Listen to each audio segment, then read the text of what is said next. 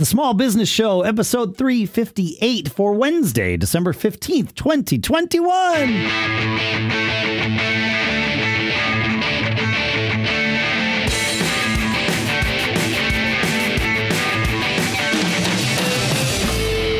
Folks, and welcome to the Small Business Show here at businessshow.co, where we are small businessing every week, every day of every week is in fact how it goes.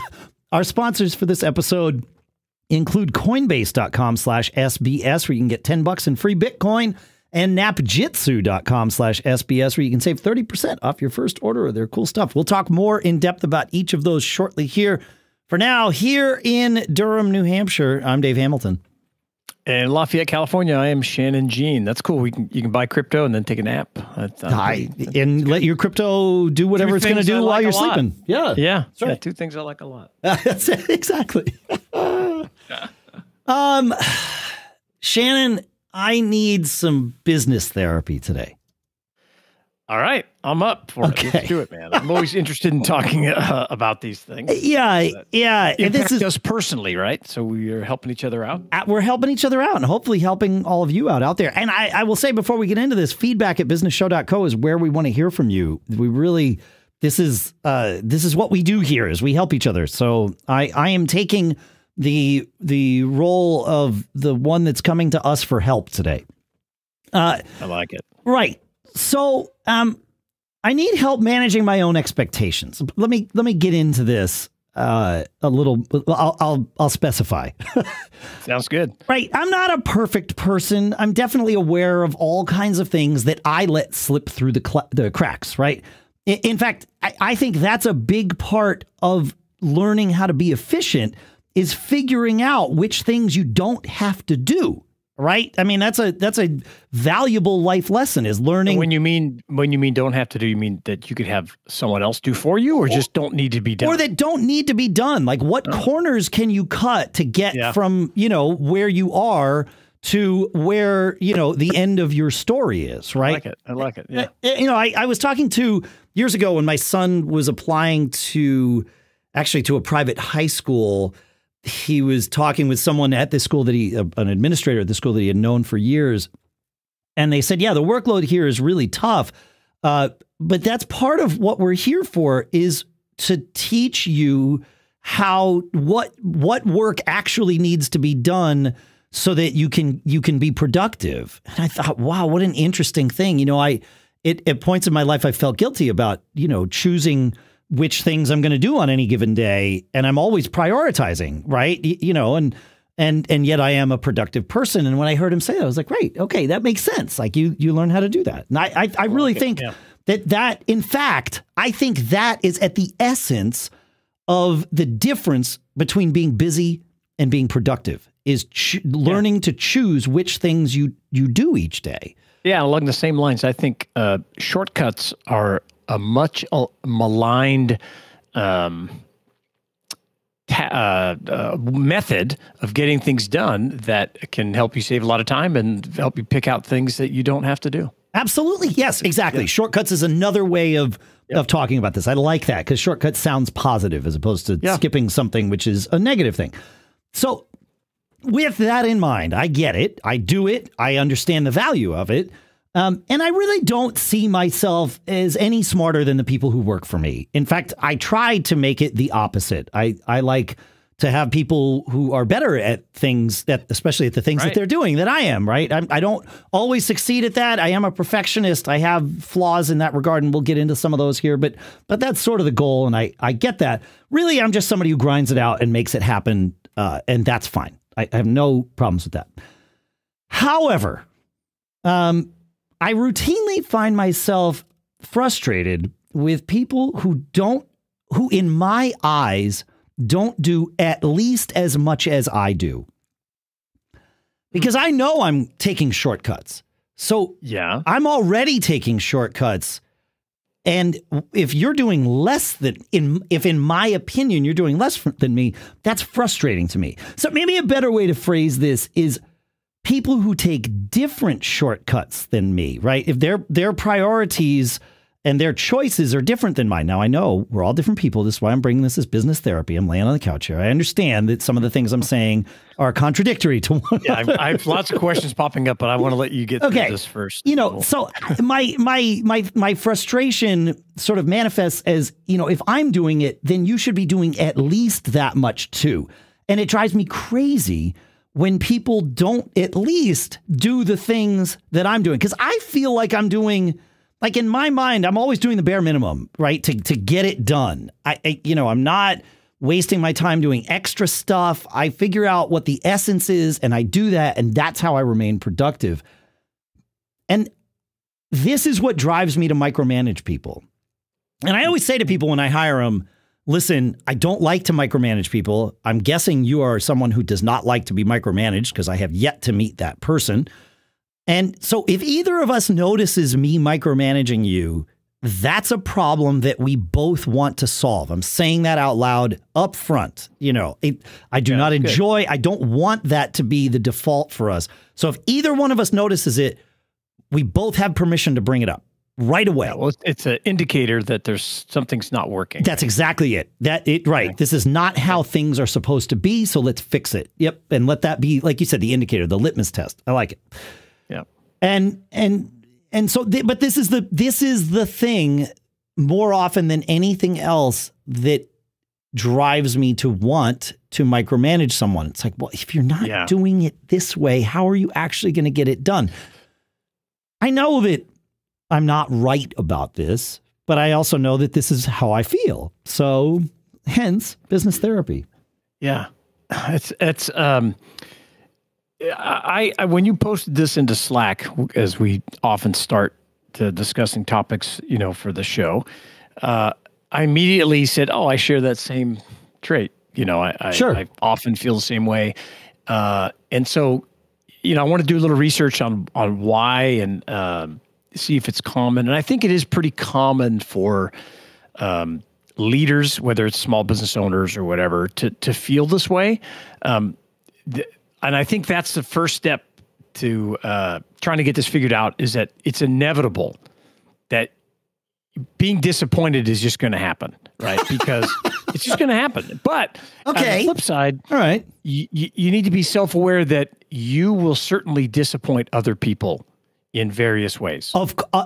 I am super aware of that. Yes. And I know you are. I can tell from the way you're talking about it. Yeah. And I try to be as well.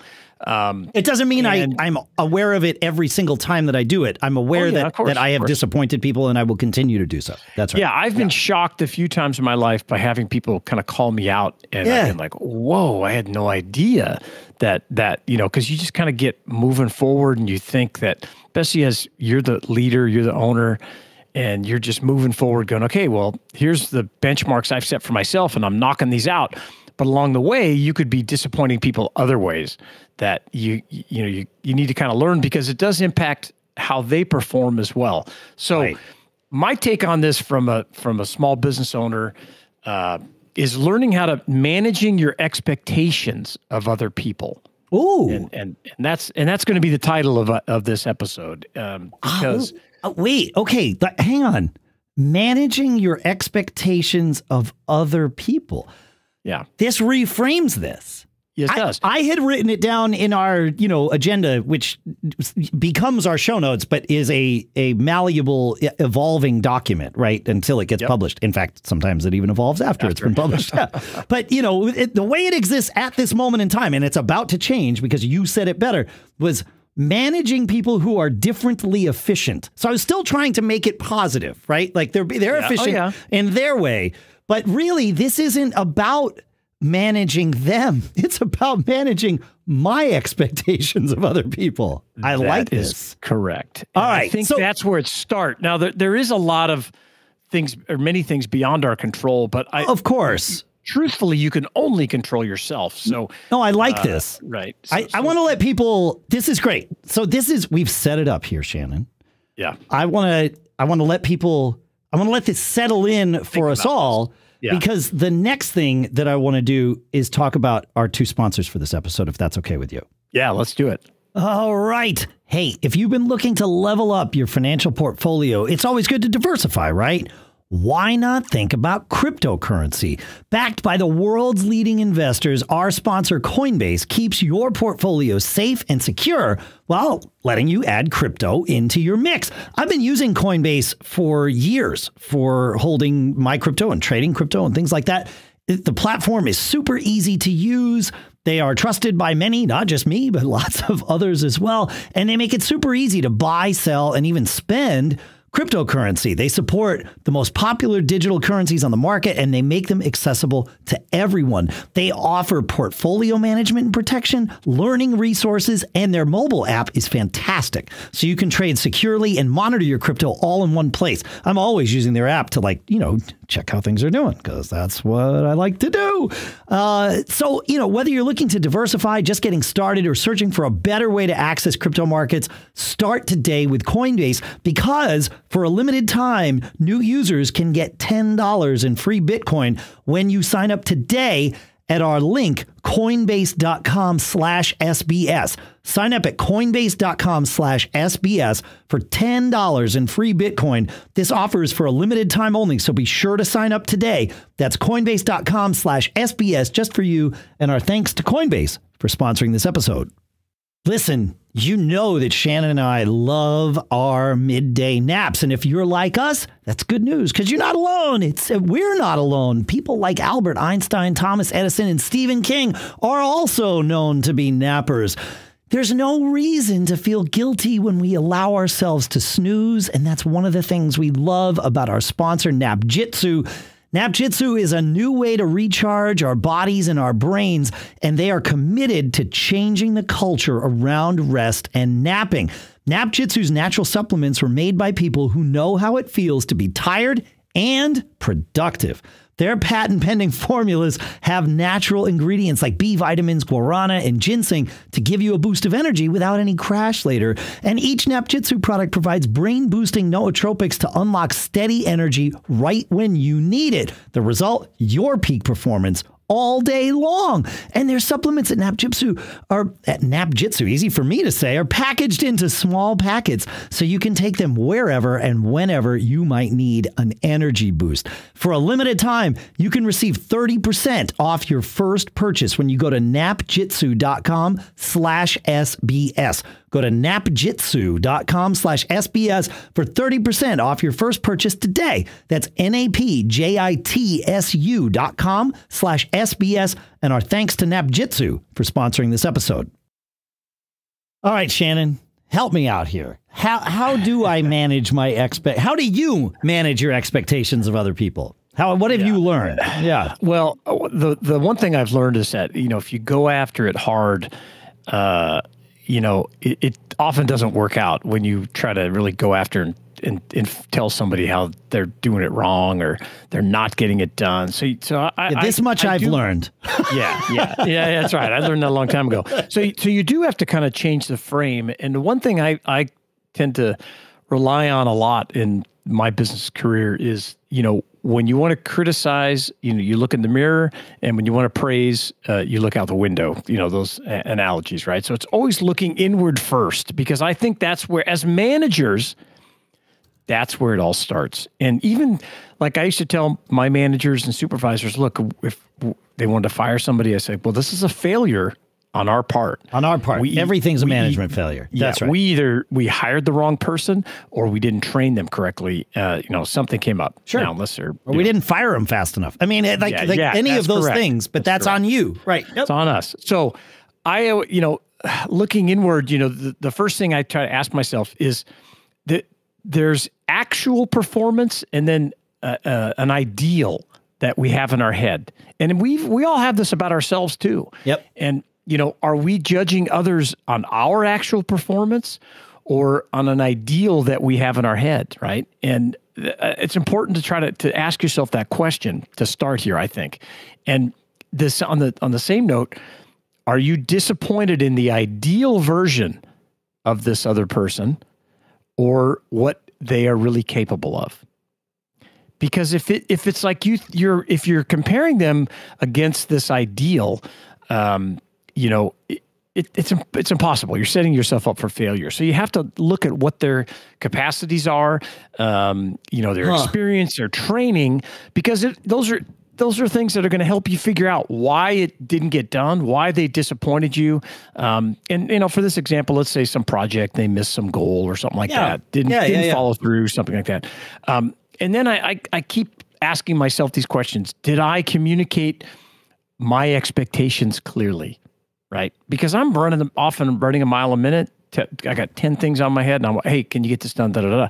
Did I really go through it with them? Did I set clear deadlines? Better yet, did we set them together? Yeah. Right? Because if you just give a date, they're often going to say yes, but really, can they do it? So it's better to say, when can you have that to me by? And let them participate in the commitment. Yeah, yes, like my biggest points of frustration are twofold. One is if, let's say I'm working on a project with someone and we're both in it together, right? Okay. And I realize at many points during it, wow, this is like 70-30, 80-20 the whole way. Like I'm doing more. Now, is that on them or is that on me? Is it me saying I want to make sure because how do I feel when I'm in a project where it's flipped and I'm doing 30 and the other person's doing 70? I don't like that. So to truly aim for 50-50 is almost impossible to hit, right? It's unless you somehow unless you build a system that doesn't allow one person to get ahead of the other, right? Which I don't know if that would be a good thing or not. I would say the ideal system is one that it fluctuates. And you're both aware of that fluctuation and you both respect it. And it tends to balance itself out. Well, when it tends to balance itself out is fine. When I have a problem is when it's just always, at best 60-40 and sometimes worse than that. And I understand. I mean, I project into, I don't necessarily understand, but I'll project into, the other person's mindset of, okay, and by the way, I don't, just so everybody here knows, that there is nothing about our partnership between you and me, Shannon, that I am relating to here. I think we have that balance. We do. At certain times. Yeah, at different times. Maybe doing more than others, but then it tends to balance out. It does. And neither of us are hesitant about asking the other person, can you do this? Can you get it done for us? That's right. Yeah. Can you take care of this? Can you take care of that? But to your point, I think that people like us, if you don't see things kind of getting done, and correct me if I don't want to put words in your mouth. No, you're putting the right word. You stepped over my thought, but I think you're going to finish it for me. Yep. You just do it, right? Yeah. Because you're like, well, okay, that's not happening. I'm just going to go ahead and get this done. Well, I do, but part of that is because I know it needs to be done, but also, if I'm being perfectly honest and bearing my soul here, part of it is because I see myself as the person that gets stuff done when no one else does. Yeah. And so, this is a self-fulfilling prophecy. Some of that is a delusion, right? Yeah, of course it's a delusion, right? It's a way we create this story in our head to help us be successful. Correct. I'm aware of that. Right, and the frustration that I came here complaining about today is definitely something that drives my success at times, right? Because it's like, nobody else is going to do it. I'm going to freaking make it happen. And then I go make it happen. And it's not hard. It just takes work and focus and discipline. And I think that's I said there were two things that drive me crazy. Maybe it really is just one, but the other side of it is times. If we say we're going to meet at 10 a.m., and you're not there, especially if we're meeting with like a partner or something, somebody that's not internal to our organization. And again, I say you, but I don't mean you. But if we're supposed to meet, why is this difficult? Like, that's really something that I am flabbergasted by. It's like, we all have the ability. We all have these calendars everywhere. How hard is it to just make sure you're there? Or if you can't be there, to send up a flare ahead of time, like, oh, something happened, I can't do this. And I get that we all, me included, have times when we flake out on things. Like it happens. I think those But the consistency of that is where I really start to lose it. If there is a consistency of not showing up on time and not valuing your time or your partners or vendors or whoever's time, those are big indicators that things are not going to go right down the road. Mm-hmm. And you're right. These are two very separate problems, I think. Yes, those are that is a big issue. I that drives me crazy too. Yep. And I like to flush that stuff out with that. We've had shows about the working agreement before. Yes. And you can set people. Not that you're setting them up to fail. No, but you're testing. Yes. You're testing that because you're going to do a bunch of work here, and I want you to commit.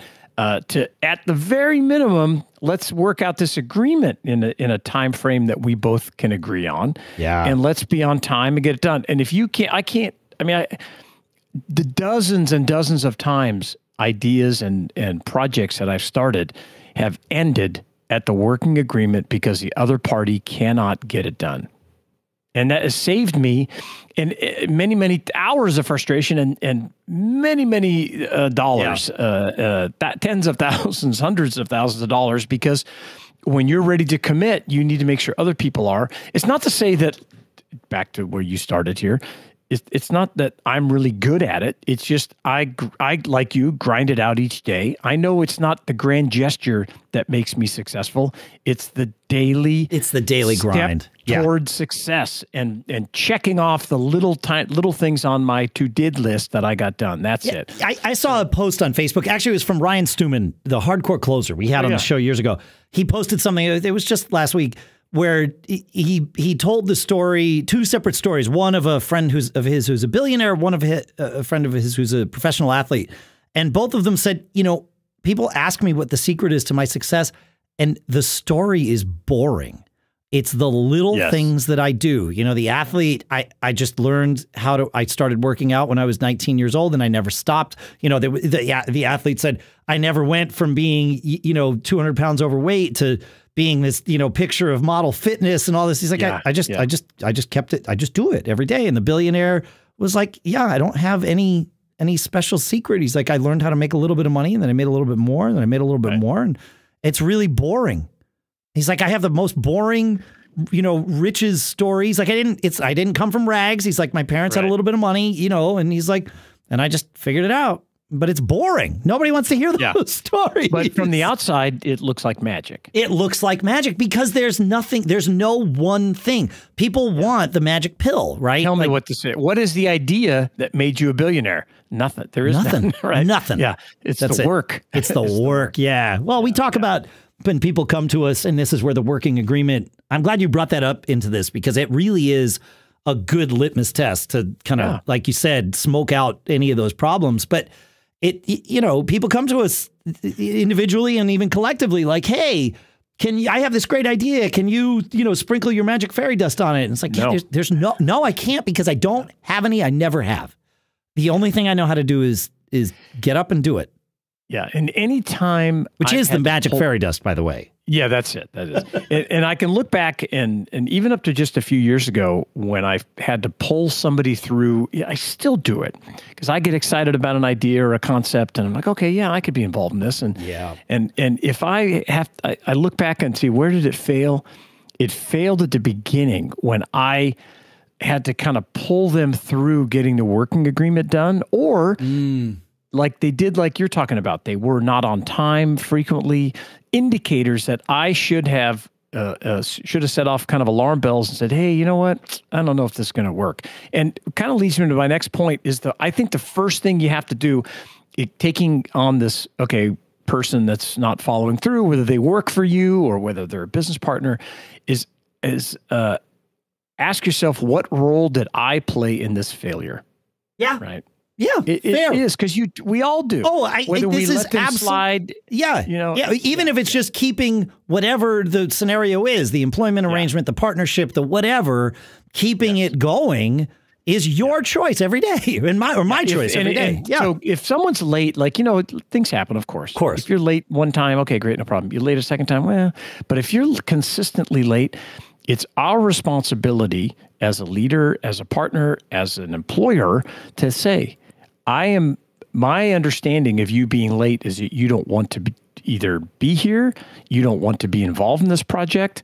And if it's, and then you just need to say, if it continues, I don't think we should continue. Yeah. And you give them the choice. And if they can go, you know what, I'm a late person or whatever, I'll make an effort, Okay. Let's give it a shot. Yep. But if they continue to do it, you have to make a change, because I tell you, that stuff is going to bleed over into everything else that you want to, the much, much harder things that you're going to have to achieve later. Yeah. Whether they work for you or whether you're trying to start a business with them or a partnership, whatever. Yeah, whatever. Yeah. You know, so I think that it is important to catch those things early, and it's our fault if we don't do it. There's no 100%. No, as you're sitting here, as I'm sitting here, and you're saying this, I'm thinking about, you know, the recent failures that I've had. Not all of them, but, you know, some of the recent ones in the past couple of years. And it's like, oh man, he's totally right. Like I saw these things and I just let it go because it's a double-edged sword. The enthusiasm that I have, which I know many entrepreneurs have, right? You at some points you need that enthusiasm to just plow forward when other people might say that seems stupid, that doesn't make sense. And to be fair, not every time that I plow forward is a smart time, but some of the times have been. Not even the majority, but enough of a sizable minority of them have worked out, and so I get to sit here and say these things, right? Yeah.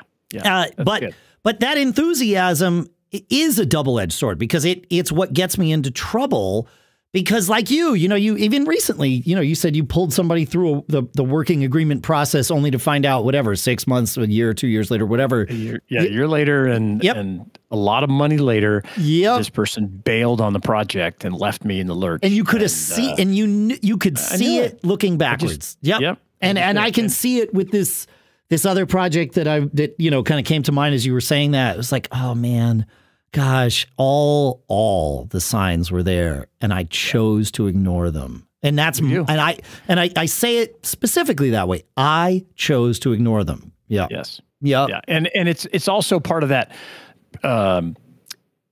Boy, I can't remember the phrase, but it's being overly optimistic. Mm-hmm. It's thinking that because you've had some success in the past, you could overcome these things and you could make up for these problems. Right. And it doesn't mean that the person is bad or that they're, we all have faults. Well, and that's the flip side to this is we cannot expect perfection out of anyone, ourselves, others. So there will be these faults that we have to overlook or overcome or both. And so the trick is, like we're both sitting here looking backwards saying, oh, well, that partnership I should never have let it get as far as it did. Well, okay. But could you take the same lens and apply it to a partnership that succeeded wildly? And all you need to do is change, the binary flip for the end result. Did it succeed or did it fail? And let's just say that it failed.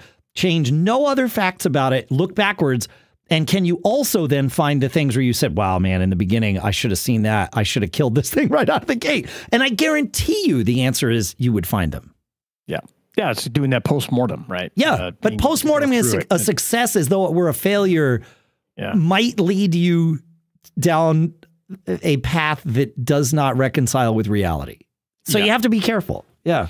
That's true. That's true. Yeah. So there's no magic answers here is the reality. Yeah. And I want to take some time today to talk about how you manage people that are letting you down, your expectations. So let's say you've looked at everything. It's not you're super accountable, and what role you've played in the failure. You've taken a breather. You go, okay, I'm not gonna go into this angry or I don't want. I want to fix this, and I'm going to take responsibility to do it. Yeah. Okay. And I think the first thing you have to do is kind of create a roadmap, whether it's in your head or you write it down, of what you want to achieve. Right? Is with meeting with this person, is it just that you want them to be on time? Is it this project you want to meet these benchmarks or whatever? And then I think it's important when you meet with them to acknowledge the role that you contributed to the failure, because it's kind of starting with you're kind of taking it on yourself a little bit. Yeah. And I think it allows them to relax. So it opens them up to this discussion that you're about to have with them instead of being on the defensive where they're not willing to listen. Oh, I like this. Yeah. So you're both on the same side of the desk. Like we have a problem to solve together that we have that we have perpetuated. That's right. Yeah. And if it's like the time thing, you go, I should have told you 3 weeks ago that it was really bothering me that you were not on time on a regular basis. I should have. It's my fault. That's my fault. You give them a chance to talk. And, the thing is, most people have good intentions. Absolutely. Most people are not trying to disappoint you. I would say the opposite. They're trying to impress you, especially if you work for them or they work for you. Sorry. Yeah. Either way. Yeah. And they're going to be hard on themselves. I would argue we could do a whole show about people that aren't on time. It's a self-esteem problem. And these folks are typically going to be much harder on themselves than you are.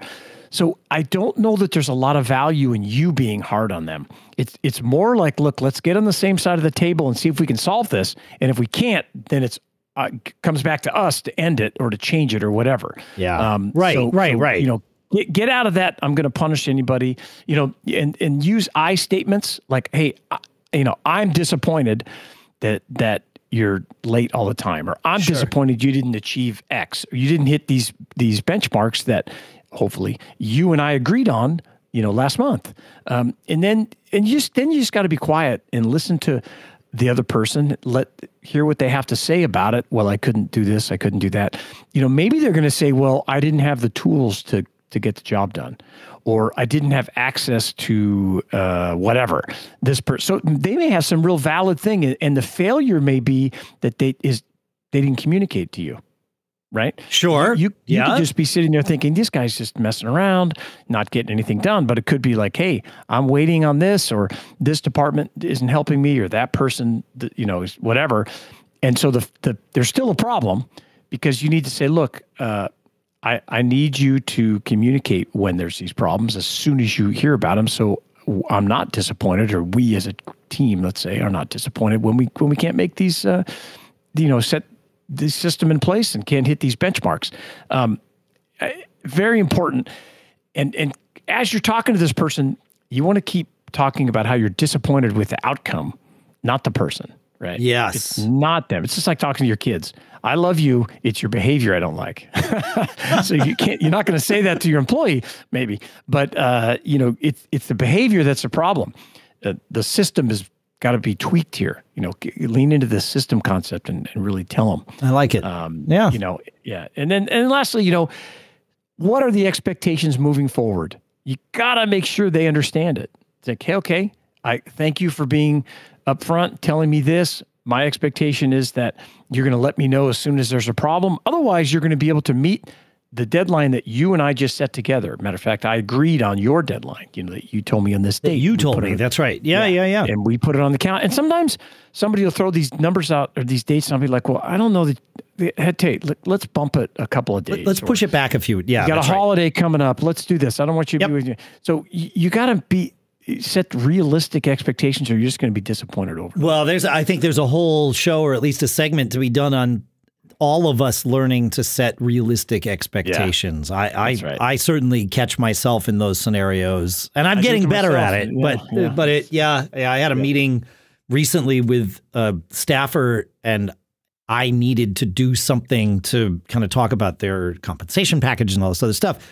And it was like, yeah, I know I don't like saying this, but I'm going to need 2 weeks. And, it was like, we have a holiday, we have this, that, and the other thing. And I'd love to tell you that I'm going to get it done in 2 days, but I don't think that's realistic. And so especially when I need to be realistic. Yeah. Yeah, that's good. Yeah. And you want them to do the same, right? You absolutely. Want them to tell you. Yeah. And they thanked me. They were like, I everything you said is correct.